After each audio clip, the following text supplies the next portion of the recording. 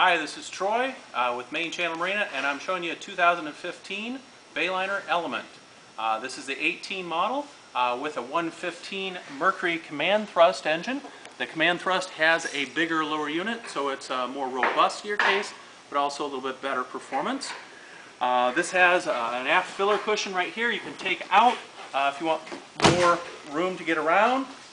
On the side of the console here is your stereo for operation there.